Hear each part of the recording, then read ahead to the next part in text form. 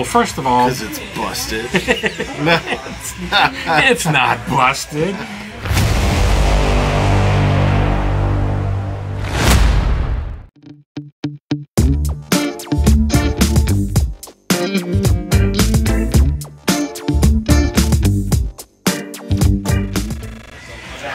Thank you for joining us on Tibalt's Apprentice. Enrique's joining me again. It seems like you were just here. Never mind the same clothes. Anyhow, so we're filming multiple episodes. We're doing this whole thing just a little bit differently than we have in the past. Want to keep things coming out on a more consistent basis. So, today's topic is Wort the Raidmother. Now, I've talked to... She's so much fun. It's a fun deck, is what I think. And I gave it a bad rap last time, talking about it being a bad deck. If you've watched a good deck. If you've watched the channel before, you know how this deck came about. It is a glass cannon. It was designed to go wide with creatures and fireballs. I narrowed that down to just fireballs. So I want to talk a little bit about what makes it work, how it works, and why it works for me. Finally, that's the last thing I want to talk about, is why this deck works for me. And it's a little bit different than some of the other decks that I have. So about how many decks do you have? Let's see. I have about 8 decks. 8? Yeah. Maybe 10. Okay. Yeah. I've got 30. Oh, okay. But they're living decks, and the reason I keep talking about them on the channel is because new cards come out, I make changes to them.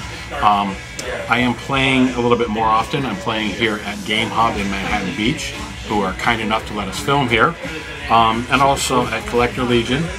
So I'm getting in about 4 games a week or so, nice. Maybe more or less.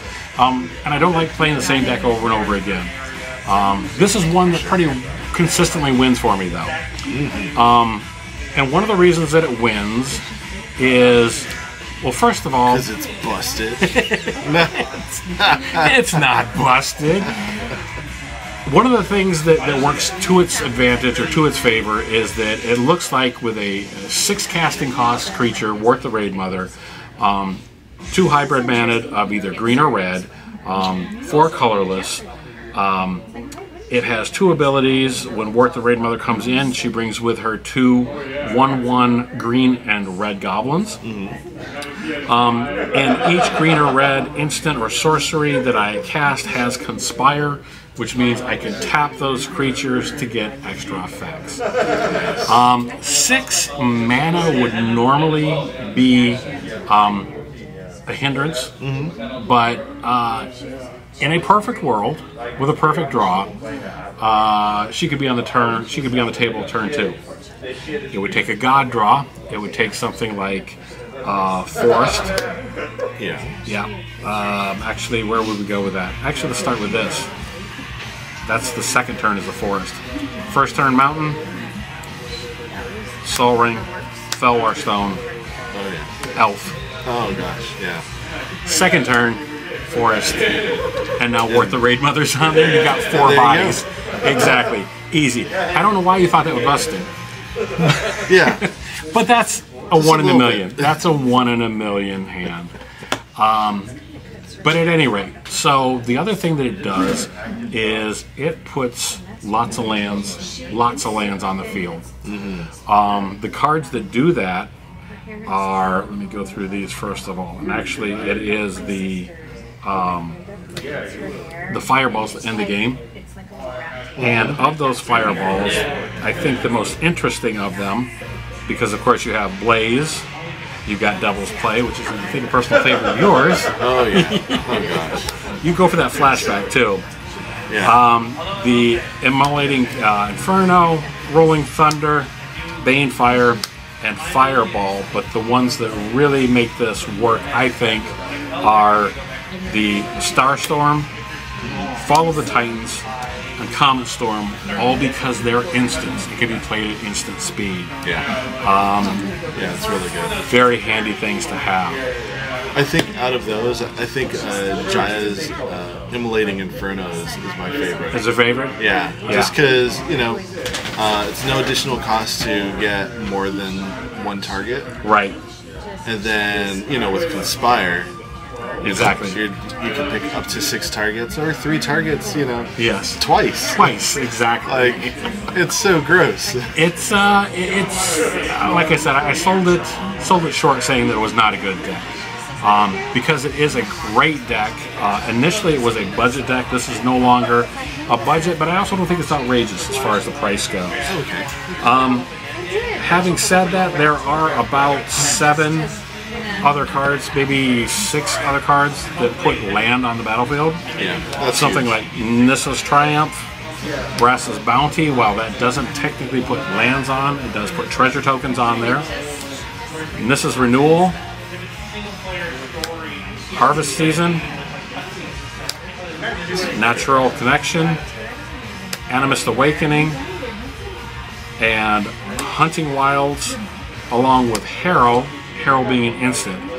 All of these are okay by themselves, but when you now add in the Conspire mechanic, yeah, you're now doubling those lands. Especially with Harvest Season, because it's based off of how many tapped creatures you control. I mean, it's so, you know, it's nicely costed.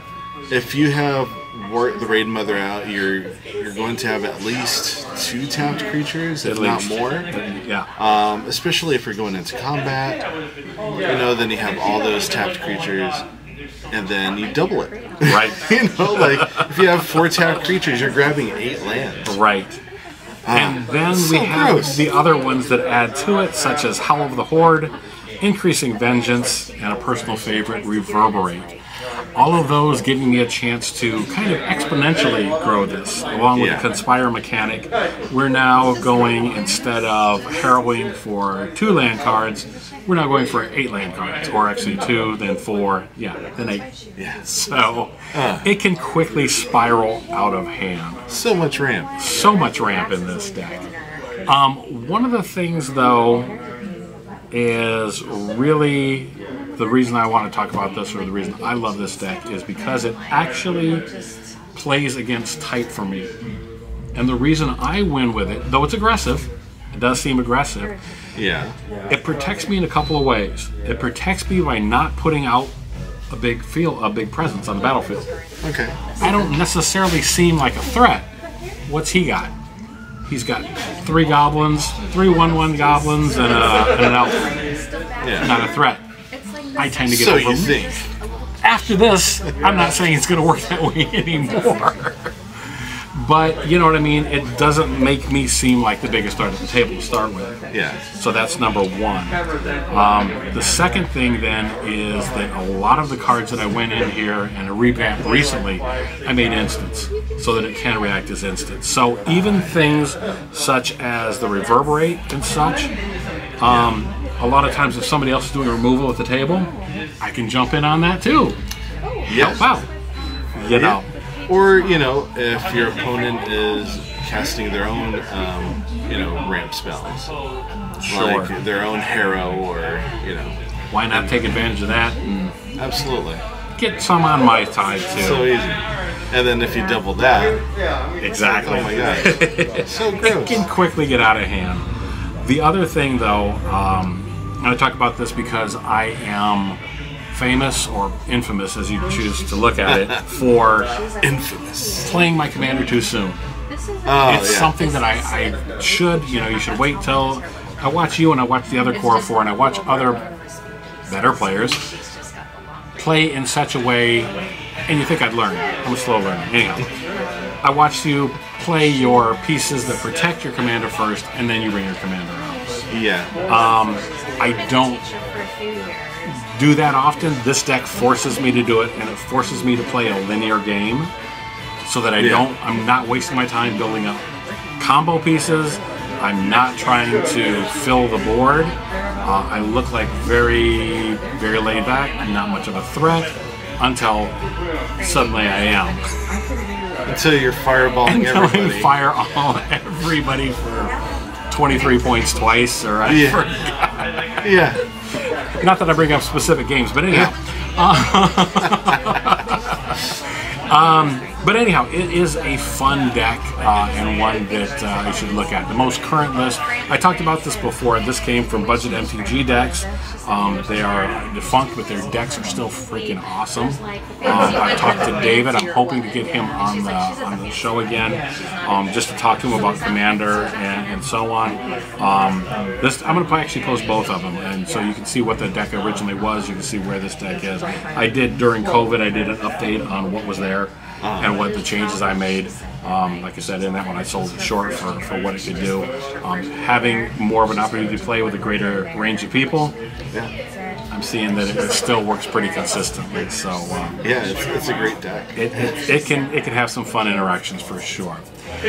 Having said that, it's that time again where if you like this content, please click the like button, leave a comment below. I read and respond to all comments. If you do subscribe, please do me the favor of writing "I subscribe" in the comments so that I can see. YouTube doesn't always let me know. I want to start rewarding those that got in early here or that have joined us recently, and we're going to start doing some giveaways and things like that. So if you can do that, greatly appreciate it. In the meantime, thanks for watching.